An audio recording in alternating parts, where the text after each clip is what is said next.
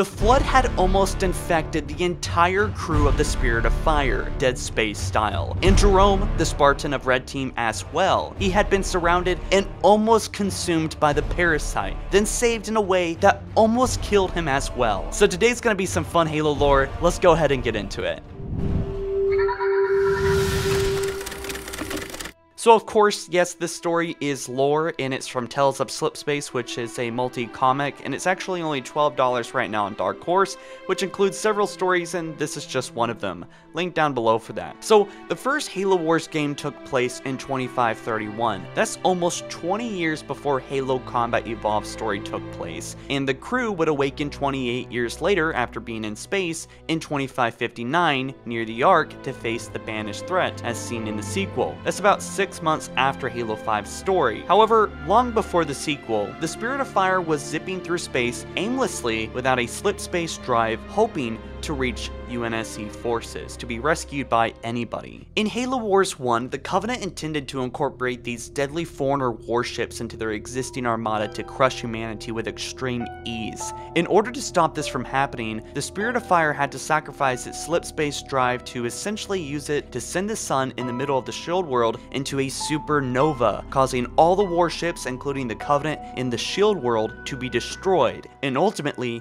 save humanity. John Forge decided to stay behind and detonate it manually, and as their plan was successful, the Spirit of Fire launched itself out of the world and escaped the implosion. Now basically being lost without the ability to call for help or Slipspace to UNSC forces, they would be forced to head out to UNSC space at a very slower pace than Slipspace. But the crew had no idea, believing that the battle was over, a stowaway had come aboard. A single flood infection form had somehow snuck on during all the action in Halo Wars 1, and as you know, a single form, even though it's just one small form, can take down an entire civilization if done right. This form would be lurking on the ship for 6 years in isolated space until one day it saw its chance to begin infection. During this long space voyage, crew members in cryo would be awakened once in a while to perform scheduled maintenance. Makes sense, right? They gotta make sure everything's running right. Otherwise, the ship was pretty quiet at all times and may have seemed abandoned by a bypasser. On the day of January 1st, 2537, about 6 years after Halo Wars 1, Engineer Specialist Maldina was awakened by Serena, the ship's AI, before, of course, she deactivated herself, to perform scheduled maintenance. So Maldina would wake up, casually make some coffee, and begin inspection of life support, FTL drives, engines, fuel supply, and everything looked pretty good, until suddenly a flood form leaped out of the darkness and immediately infected the engineer in seconds. Now, as you can imagine, this is an extremely alarming situation. It gets a lot worse, but even right now, it's bad. The crew is lost at space, no contact with the UNSC or any others, and this is basically a dead space type of situation, and could go south very quickly. Serena immediately noticed something was wrong in her room with Maldina, and noticed right away that Maldina had been infected by the flood. Now this was surprising because during the encounter with the operation on the shield world to rescue Professor Anders, the crew believed that they had killed them all, but somehow, some way, one of them managed to come on board and hid away somehow. Serena would assess the threat and decided that it wasn't an alarming situation. It was. But she saw that this form was locked behind a locked sector of the ship, so it looked like a contained situation, and it looked like it was best to analyze the threat before destroying it. Now you may think that it's odd that an advanced AI 500 years in the future would not immediately see the extremely dangerous threat of this situation, and find any possibility to immediately eradicate it and not just watch it and observe it and study it for future reference. But remember how I said it's been 6 years? Yeah.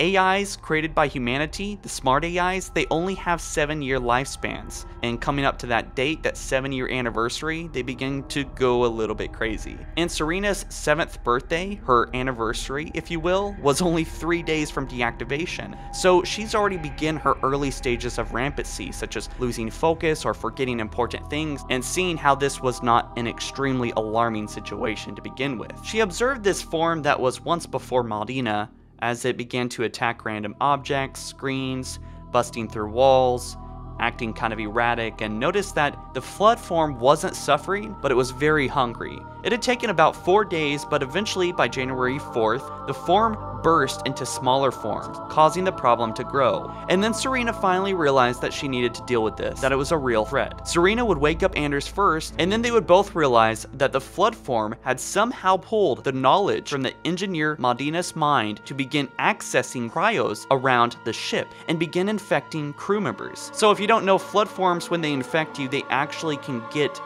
all your memories, all your knowledge, and all your experiences and what you know about life and things, basically, making the flood even more dangerous than just a typical zombie kind of infection. Jerome, the Spartan 2 of Red Team, would soon after this event started, would be awakened, having requested he would be awakened if Anders would wake up, which happened very recently. Suddenly, an infection form would leap up and attack Jerome, landing right near his helmet, where, by the way, Spartans are very vulnerable. In fact, Master Chief had almost been infected this way at the end of Halo 1, as read in the books, but was saved by Cortana. The form was quickly killed as Jerome slammed it down to the ground, and you would soon find out about 30 infections have already occurred on the ship, and growing. Real quick break, this video is supported by Audible. Don't miss out on Audible's offer for all Halo followers to get a free Halo audiobook or any of your choice. Quick sign up, link down in the description. Anders, understandably, begins panicking as she discovered that Jerome was basically trapped in the room with these forms. Jerome fights off these advancing flood infections, and Anders wants to give him a way out, but Serena has activated quarantine at this point, which even Spartans can't override. Serena informs that Jerome that the flood use a collective memory and may be using codes to override lockdown procedures. Now about 33 forms around the ship, with some of them knowing how to break through quarantine by using the minds of the victims. Jerome begins using grenades to take them out. A drastic measure, but it's a drastic situation. Jerome was making good work of cutting down these flood forms with only a dozen or so left, and as he continues, only about 4. What's funny about this whole thing is that this whole time that Jerome is using these grenades, which as you can imagine near cryos is super dangerous, because they don't protect you from, explosions and flying pieces of metal. Serena keeps getting mad at him about using these grenades, and I just find it really funny. How does he have these many grenades? Anywho, he keeps doing it and Jerome finishes him off, or so he thinks. One last form, funny enough, the original infection form, when it had given birth to the smaller forms, it had survived that and it had used the codes and had escaped Jerome's slaughtering. Marina's form raced through the drop pod hangar to another cryo to infect more, and Jerome suddenly became overwhelmed with flood forms. He had chased her down and then got caught up and almost died and almost infected here, and Serena opened the airlock, sucking everything out into the cold barrenness of space, including the Spartan.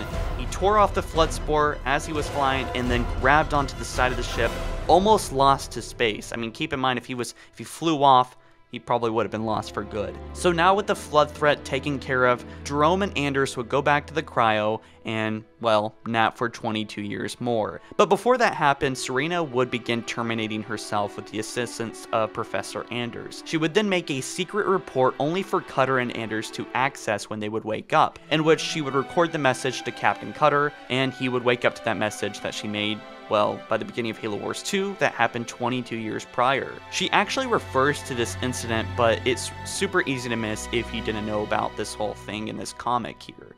Take a look. Wake up. Something has happened.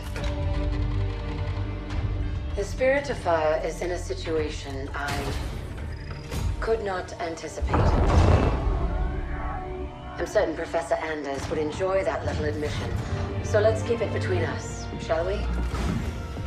We've been adrift for just over 28 years.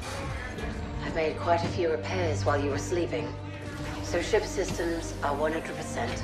Remember to check out Audible's offer, linked down in the description, and get a free Halo audiobook and learn more about Halo lore, or get any ebook of your choice. There's millions of books to choose from. So guys, if you had fun watching this video, drop this video a like and share it around to your friends. And if you want more Halo content, be sure to subscribe, don't miss future videos, hit that notifications bell, be alerted right when a new video comes out. And guys, let me know, did you learn anything new here? What did you like most about today's video, and do you want more behind the scene type videos with the flood like today's video? Let me know down in the comment section below. I'd love to hear your thoughts. I'll see you guys soon.